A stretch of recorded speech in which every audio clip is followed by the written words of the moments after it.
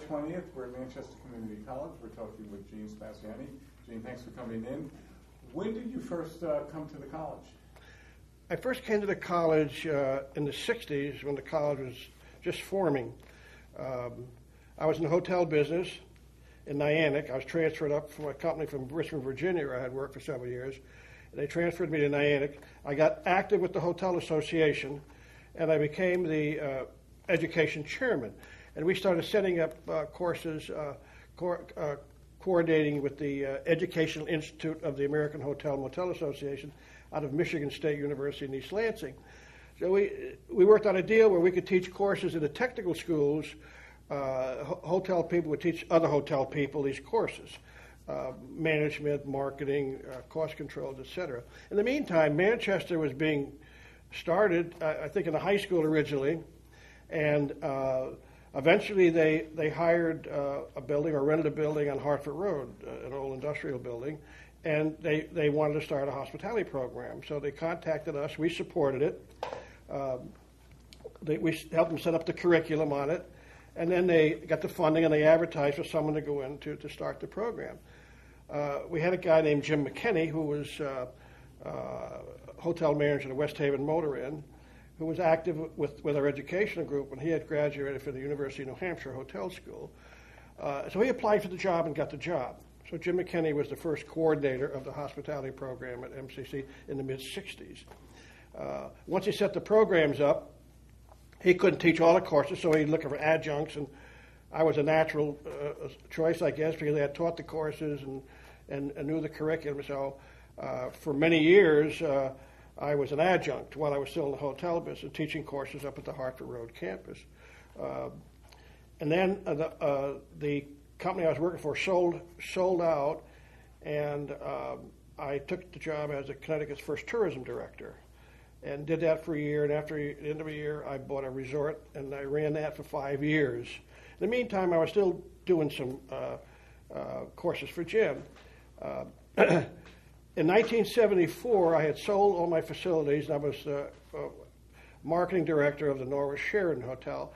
And late in the summer, Fred Ramey came down, who was the director of the Business Careers Division, where the hospitality program was located. And he asked me if I would be interested in teaching for a year. He said, I know you like to teach. You've been involved with the education thing. You've taught courses here. Jim McKinney wants to take a year off, a professional year off. And he says, I want to let you know, he said, I really think it's a position that it would be a lifelong position for you, because I don't think McKinney's coming back, and I think you're the type of person who could fit into our program very well. So I said, fine. I was very enthusiastic about it. Taught for the year. And in the course of the year, I also started doing wine courses, which had never been done through community services. That was fun. And then at the end of the year, McKinney came back. So in the meantime, Frank Latuca, who was our food service guy, very good food service man, he said he was going to go to University of Massachusetts. He wanted to go up there and earn his doctorate, and he knew the people up there, and his wife was from that area. So he said, I'm taking a year off. He said, but I'm not coming back. So Ramey came to me and he said, why don't you take Latuca's place this year? So I went from the hotel program to the food service program, did all the food service courses the second year. And then at the end of the second year, Latuca did not come back, and then they had to advertise the program. So then I had to go through that process of getting hired again. In the meantime, we had a new president, Dr. Dennison, come in, who I liked, and I got along very well with him, and he liked me, and so he supported me, and I was hired. I was then hired and started my career at MCC down the lower campus. And we loved the lower campus because everyone had their own office. Everyone had a window. All the activities, we were in a shore area where we could see what was going on. And it was just a wonderful place to work. And everyone knew everyone. And that was great. In the meantime, I started coaching the baseball team and getting involved in other things and doing wine courses. And we started going on our southern trips. We started raising money for our southern trips during the spring break, and we did wine tastings over at the Manchester Country Club to raise money, and that's actually the start of the great auction you have now, which became an annual event. So we kind of started that tradition going. In the meantime, there was talk about a new building being built, the Low Building, and so they formed a committee, and they asked us on our faculty to design put together the recommendations for what we wanted in a new building.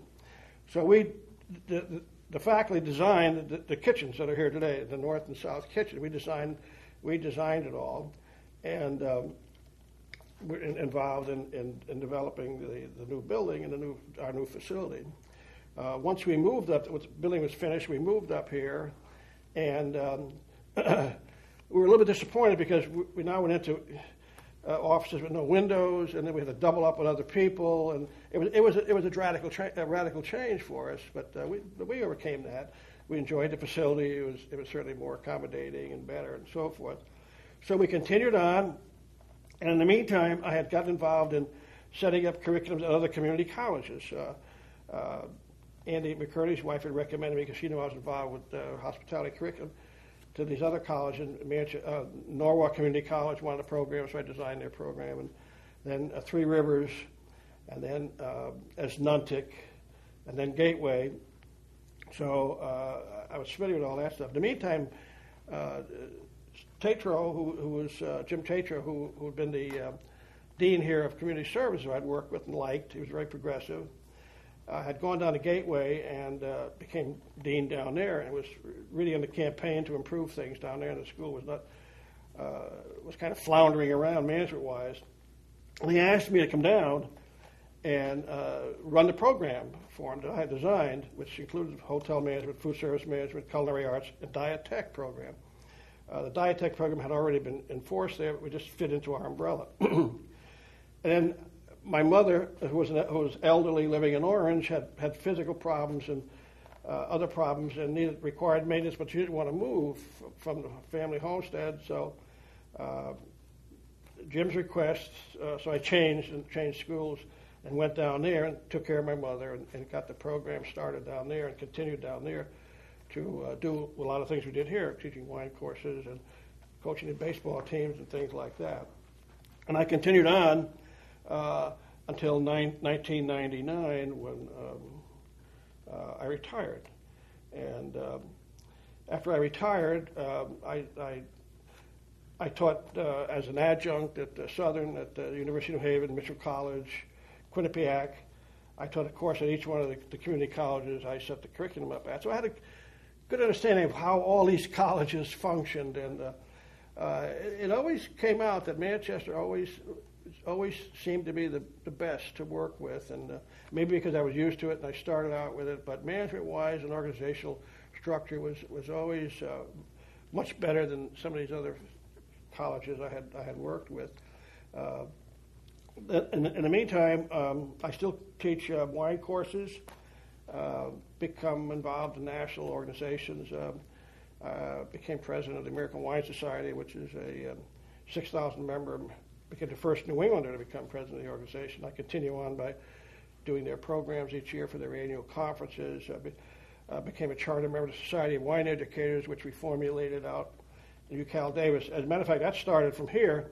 Back in 1997, the Wine Institute out of San Francisco had sent out letters to college and universities throughout the country to try to get people interested who were wine educators to get together and form a group. And I went to Dean Fenn at the time, who was the dean here. He sent it over to me, and he said, if you're interested, he says, maybe you ought to look into this. So I did, and I went out there and became a charter member of the Society of Wine Educators, which has continued to be a very functional and well-organized organization, and has an international status. Now we have educators all over the world and very well coordinated. So that part was fun, and it was all incorporated into my activities here. I've had many students through the years who have participated in some of the activities. We've gotten them involved in the industry. During my tenure here, we recommended a lot of our students to go to the University of Nevada at Las Vegas at the time because that college was one of the least expensive college universities in the United States, and it was new, and it was very effective and efficient. And I think we sent about 20 or 25 students out there. Some still live out there. That was a good move. So we were in the pioneering aspect of the growth of the college, and even today, I still teach wine courses here. Come back 2 or 3 one-night stands a semester. We have a lot of friends in the area, And it continues my association with the college I feel very close to and very happy to have been associated with, if I'm lucky too. Now, you talked about working in the East Campus. Tell us about the fire that took place and how it impacted your program. I'm sorry? The fire in the the East fire, Campus, yeah. Okay, I'm not sure the exact year, 79, 80, somewhere around there. Apparently there was some wiring problems, and that main building housed everything. It housed our facility, the cooking facility, the student lounge, headquarters, offices, meeting, library, just about everything. And they had a fire one night, and we didn't really know about it until the following day. I was coaching the baseball team. We were away that day, and then we came back the next day. We had a home game here at our field, which incidentally our baseball team built in 1978. Our baseball team literally built the baseball field. The engineers had laid it out. They brought in the sod, and our baseball team in 2 days, getting paid minimum wage, built the baseball field. That's another part of the story. But anyhow, the day of the game, we saw a helicopter come in. Ella Grasser was the governor at the time. She came in, walked over the site, and guaranteed, she says, we're going to replace it. She said, within a year, she said, we'll have this place back in order. And she did. Within a year, we were back. But in the meantime, we were at a disadvantage because all of our equipment was gone. We had nothing to work with. So it was worked out that one of the churches down on Harford Road campus had a cellar kitchen, which was very sparse and minimally equipped. But we had to run our food classes down there because we didn't have any other options. So we went down there. But maybe it was a good experience too because many restaurants are not fully equipped anyway. So it taught students how to work under adverse conditions. But we continued on, and we went on, presented luncheons and dinners, and people came in, and we survived that year. And that was a real test, I think, for the food service and culinary arts program, because if we didn't have that, I don't know what we would have done. I mean, we needed the facility, the hands-on facility. So I think that kind of got us over a hump. And then after that, things seemed to fall into place, and then they started talking about building the new building and so forth. Another interesting fact is I started out with Dr. Lowe, who was the president here. Then we went to our second president, Dennison, and then ended up with Dr. Vincent. One of the years after Dr. Lowe had retired, one of the years we were down in Sarasota, Florida with the baseball team there in spring break. Dr. Lowe had come over and spent an afternoon with us, sitting on the bench with the baseball team. So that was kind of fun. We hadn't seen him in a couple of years. I think he's deceased now. I think he's died now. But so we've had a lot of mixed experiences, wonderful memories, developed a lot of traditions because we were there first. And we had a lot of enthusiasm within our faculty. We always had good faculty. We had good administration. We had support, always had good support, which was important. And now we have a magnificent facility, which we're all proud of. And I always feel proud that maybe I helped along the line to make it what it is today. Now, you mentioned the fact that you coached the baseball team. Mm-hmm. The team built the field in the late 70s. As far as I can tell, MCC may be the only state community college with a baseball team. That's the saddest part of what's happened in the system. I always felt, the reason I love the community college system, I always felt that kids who go to community college shouldn't be cheated out of other students get to the other state colleges and universities. And when we first started coaching, there was 8 community colleges with baseball teams, and we used to run a state tournament for the 8 teams.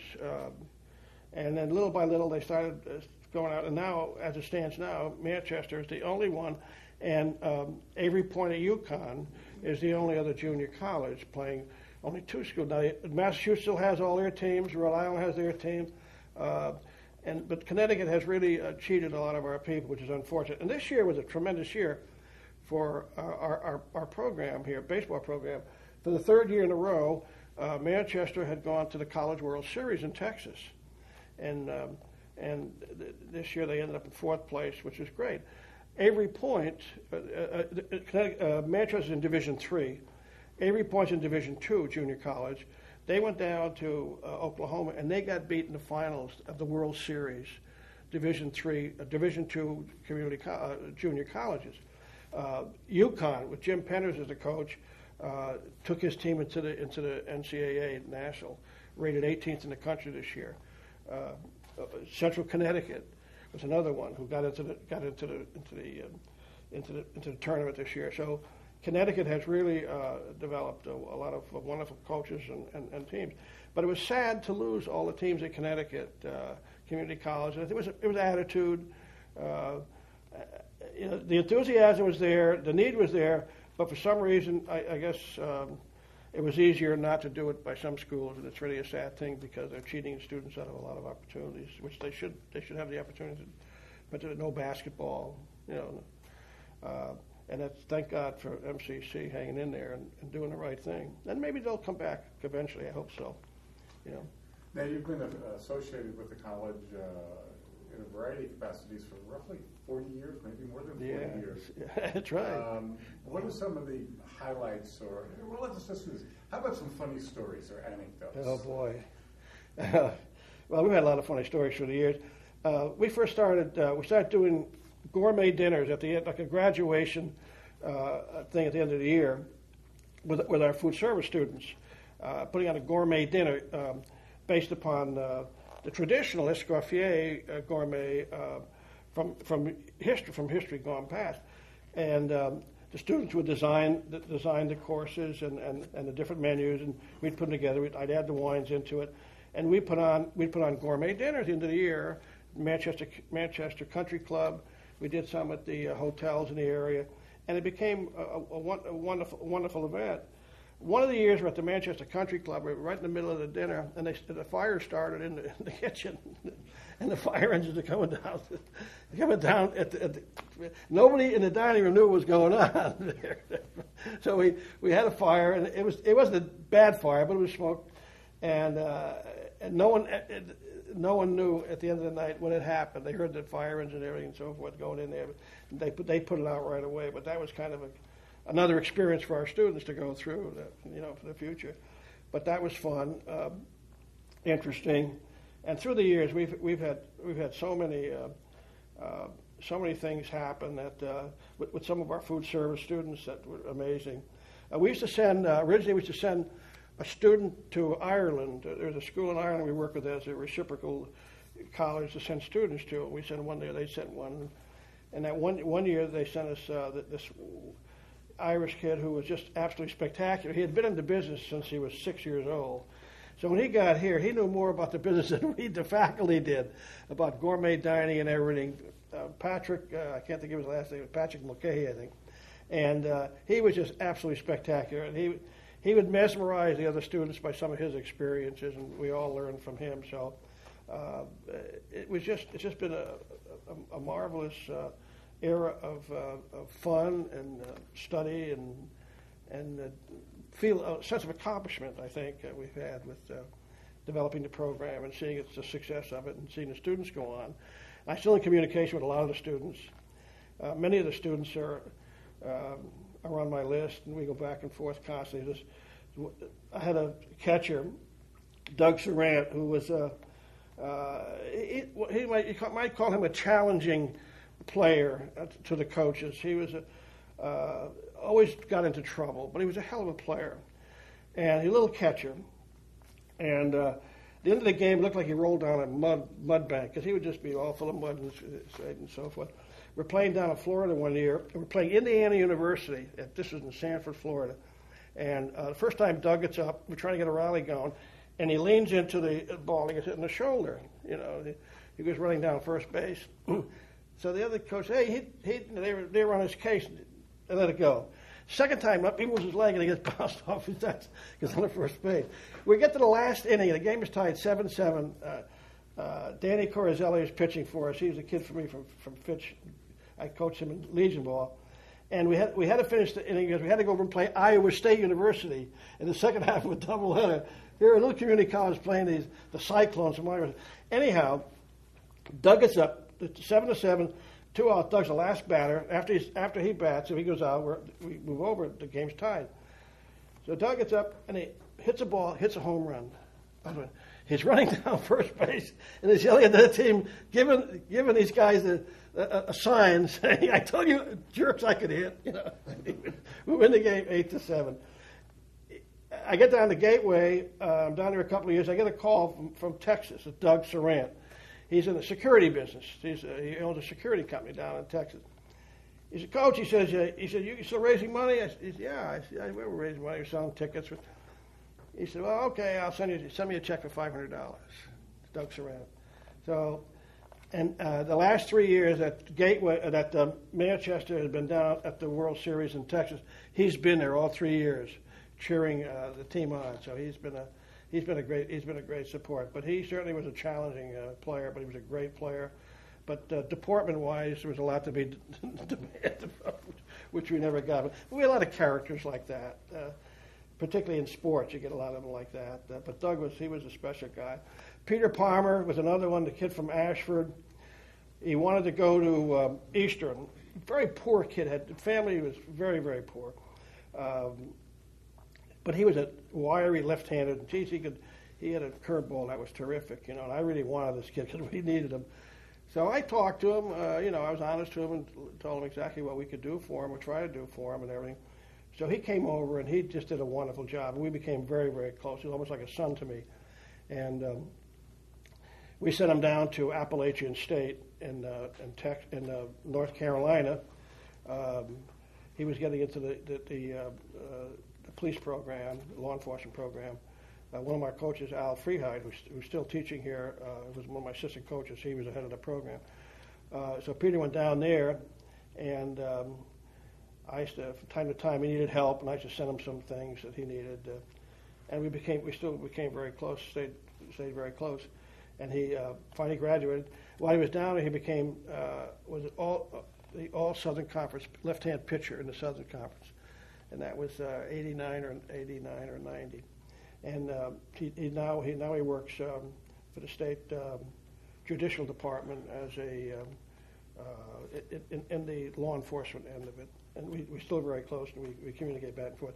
So we establish these kind of relationships, which are lifelong and will always be that way, which is really what the payoff is. If you were, if you were talking to someone who just got hired to start their career working at Manchester Community College, what advice would you give to that person? Well, I think it starts with the individual themselves, what they feel about education and what their responsibilities are. All colleges have rules and regulations. Manchester has certain things you have to abide by, which is fine. But I think it's in your own personality, how much you want to participate, how much you want to do. I also was the faculty advisor of the newspaper. When I was in college, I was the editor of the college newspaper besides playing baseball. So if you have these kind of interests, participate in that. You can help these people. And it's amazing how you can see their personalities change when they fall into your game. Kids coming out of high school sometimes have certain attitudes, and it gets harder and harder every year because it's getting more difficult in the system today. But getting them on your track and thinking like you are. But I say participate in as many activities as you possibly can. We had a hospitality management club.